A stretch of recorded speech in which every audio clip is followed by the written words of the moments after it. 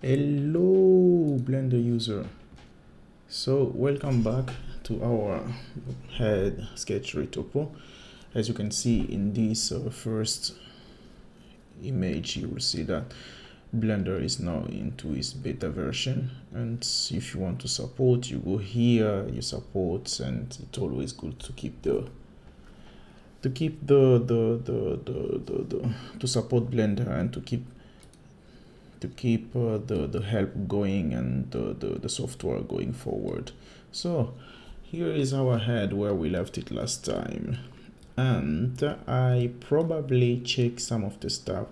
I probably gonna modify some of the vertex here and then, so to have more or less the same size in some places. So and the face, now we are in the phase that we want to unite the head and the ear.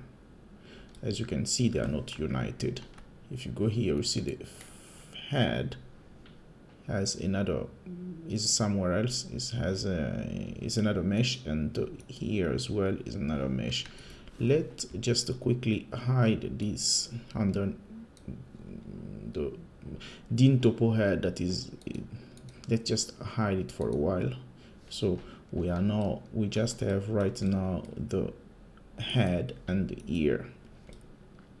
So how we will approach it. The idea is to have almost the same amount of vertices. As you can see, with this selected, this last loop, vertex loop selected, you'll see down here that we have 29 vertices. And if you select this one, you go to edit mode. No, you select this one, you go to edit mode, you will see it's 19. So what we have to do is just to add more so that they will have the same amount. But first we have to join them. To join them, you select the head first, and then you select the ear, and you go Control J. And then when you Control J, you will see that it's not one only mesh. If you go to edit mode, you can see both of them, they share the same. Actually in Blender now you can no, we don't talk about that. It will just confuse more, because I was saying the thing like in Blender now you can edit two elements in the same side, in the same we can go in edit mode with two meshes, but the idea is not. The idea is to unite them, to put them in one mesh. So yeah, so this is what we're gonna do. As I said already before, we have more vertices here than here. So the idea is just, the short quick way is just to add more of the edge vertex loop. We add the first cut here, and then the second cut there, and then one cut, maybe two cuts here. And you can see already we have 23, so we can add maybe two cuts here and more cuts here. Let's see how much we have. 27, so one cut more here, 28, and then 29. If you look at it, you see 29, and then if you select this one as well, you see 29. Simple as that. Then the next phase is just to mirror them together. This can be a little bit tricky, but no, it's not tricky. You just pick, and then you have to check first. The tricky part might be you have to check first if your vertices are well, kind of like equally distributed. If they are not, then it can be a problem. It will be like here. You see, here I'm having like what? One vertex here, another vertex here, another vertex there. There's like 3 in this area, but here I'm having only 2 vertex on the ear area, on the ear side of the mesh. So we have to figure out a way to manage them well so everybody got something. Let me start with probably this one. Control M, Alt M, and then merge it to the last. When I do this one and then I do Shift R, I will be merging them to the last, and make sure just like you select the head mesh last. The vertex is the vertex that is in the edge mesh last. Let me go to, with the Z key, you can go to wireframe mode, and then you can select this one and no, is it like, yeah, it's this one and that one. Alt M last, this one and that one. Alt R. Let's go back to solid mode. Yeah, we're going well. We're not having, yeah. Things are working out good. No pressure. This is something that I've been doing for so long. Oops, Control Z, Alt M last. The Z pie menu, solid has been on this side and wireframe has been on this side. With this new one, it's kind of like confusing me easily. I'm changing easily to that guy over there, to the look dev. I'm changing easily to do look dev even though I want it in solid. So this is something that I have to adapt. I have to put myself, I have just to relearn it. So we're gonna be doing this one for almost the rest. If it's kind of like this, you cannot see, easy, you just go to wireframe,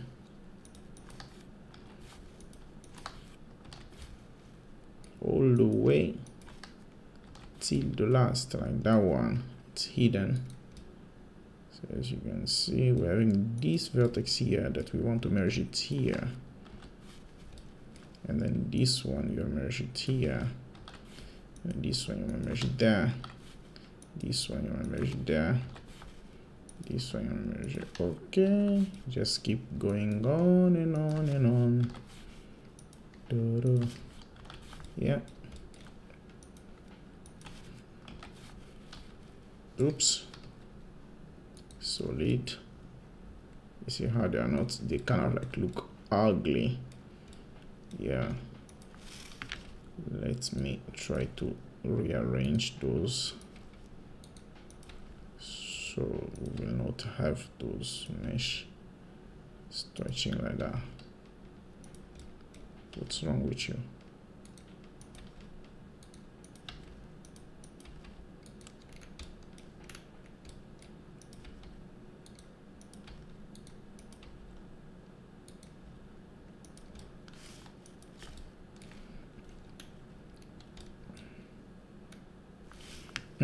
Something I'm supposed to do and I didn't do was to select all these and then rotate them from this side. You see, only that, but that's okay. We will find a way to fix those, make them get married peacefully. They don't have to bend like that when they are getting to know each other. Okay, you keep on just the same thing. This is just the boring repetition. As I said before, this is something that you want to do and have your good playlist playing in the background, just enjoying yourself and doing your thing. So this is more or less about it, what we want to do. And jump quickly to sculpt mode. This is my favorite mode so far. Smooth it out smooth those one, smooth them out, and then get the grab brush, push them a little bit, and smooth, push them. Yeah, look ugly there. Why is he? Let's go back here. Get this one and get this. Oh, I have just to activate this one. Disable, enable proportional editing tool, and then reduce the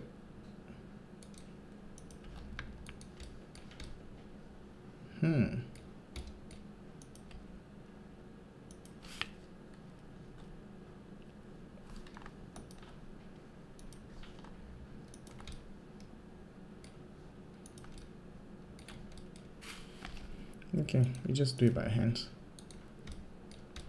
We're just doing hand job here. Manual labor. Ooh, this is just too much of edges going on in that area. Doesn't look good at all. This area, those three layers don't look good. Let's make them look a bit different. Push them a little bit. Push this one as well a bit forward, and then push this one a bit back. Push this one a bit up, and this one a little bit up. This one a bit back.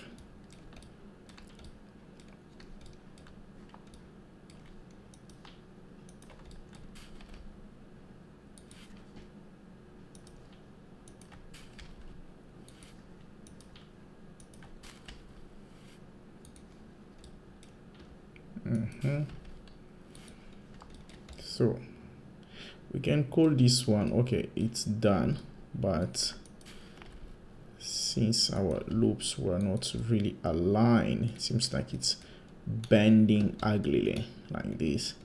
And we can just use the double G to slide them to the position that we want. So just slide them where we want them to be.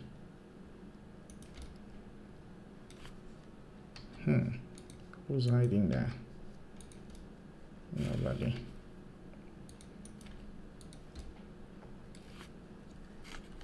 Back. How are you smoothing it like this, my friend? Yeah, I'm not really liking it much, but I can live with it. Yeah, not really kind of like happy 100%. Let me just cut here. I feel like cutting this one here. Let me cut this one. This is just an improvisation that I'm doing. I didn't like the way it's looking down there, so I just decided that I have to improvise to do something differently. So with the knife cut, with the key, bring the knife cut and then just draw from here and there, and then you will have, let's merge this one last, so you have some kind of loop. It goes like this, and then this one we close as well, and this one, this one, this one. So we keep closing them.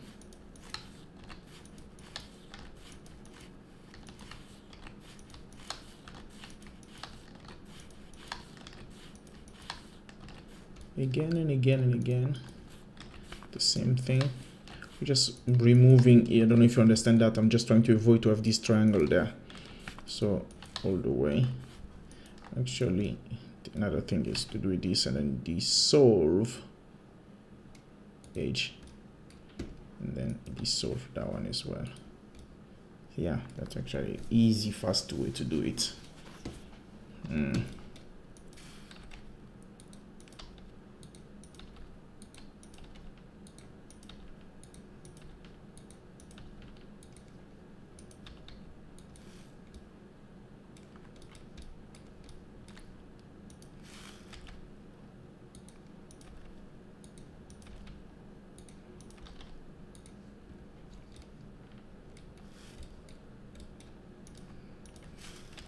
Get all of them, bring them down.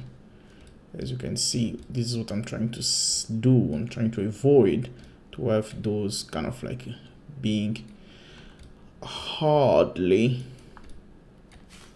twisted like that, the way it was. So I'm friendly moving them so they will be more close to each other. What is this guy? Here's his friend there.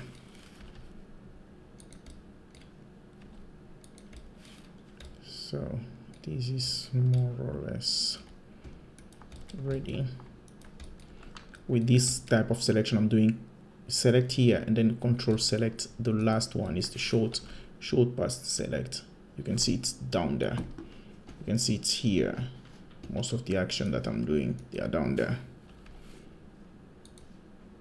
This is how they are named, and it's easy for you as well to kind of like know what stroke I mean not stroke, but what action I'm doing when doing this.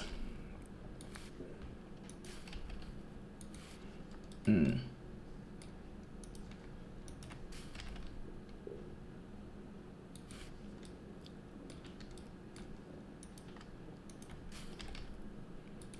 so this is more or less ready. As you can see, I try to avoid those twists as much as I can. This is more or less the problem, the last bit problem.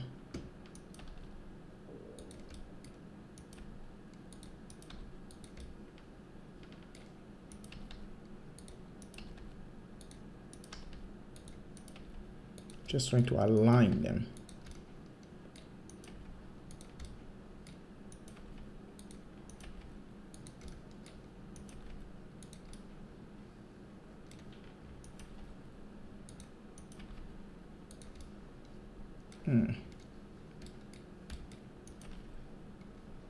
Oops. And then another one here.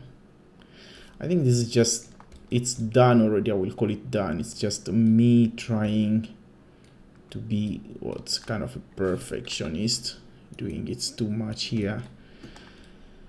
Yeah, it's more like me just trying to go through it and try to have those things really align with the way I will think it's the right way to align them.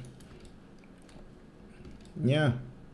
Now something we can do as well, if you want really to have them in place, you can come here and activate this Retopo and then activate this guy and then keep doing your thing, and then you should just like snapping now on that head. So basically, if you go to object mode, this is sculpt mode. If you go to object mode, you will see the head is there. Our head is there. Go to object and then smooth it. This is our head without anything. So now I'm thinking like probably next time I will give it some kind of like body. I mean like another because it's just a head now, some kind of like a bust, and see if we'll add other stuff as well. So that was it. Some new stuff that we have here already. You can tell, I can say if you do Control S to save, it doesn't pop. You don't see any confirmation message anymore. Like this, it's just appearing down here. Down here we see saved head topology. As well, if you press X, this is really it's bringing a lot of questions with people. So if you press X to delete the model, there is this confirmation, which I like. I think it's good to always have that. But if you press the delete button, you don't have anything. Yes, of course, you delete your mesh like that. It's good when you're having a light scene like this. You can just do Ctrl Z, you have it back. But if you have a heavy scene, it can take some time to have that undo, and Blender can even crash. So keep it simple, keep it sweet. Let's keep blending. This part I didn't give him depth. Let's give it the depth. I didn't remember that. Hide the snap, EX, and then bring back the snap, remove it, and disable the proportion editing tool. Something. Oh yeah, I actually make my user preference back to the Ctrl-Alt-U. It was just so, it's just so into my brain that I can't live with it. I just bring it back, this shortcut, and yeah, Ctrl-Alt-U, and editing. This is release and confirm. Yeah, this is what I wanted, because it just make me really fast. I move fast with that release and confirm. I just move fast. I just grab something. Let's go this one again and put it to flat. I like working with flat, so I will know where are my